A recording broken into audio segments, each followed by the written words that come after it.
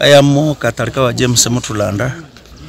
Yesterday it was the 26th of October at around 4 p.m.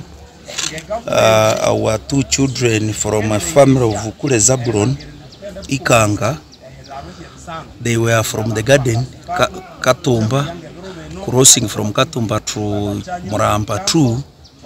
They faced this river, sebwe, when it has overflowed with the water.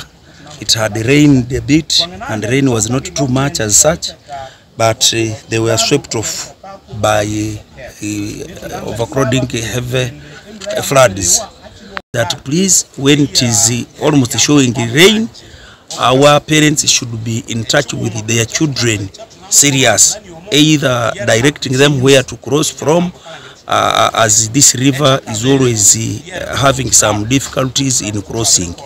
And we also cry to the government that please help us and join us as leaders to have some footbridges around, because where they were crossing, there was no footbridge.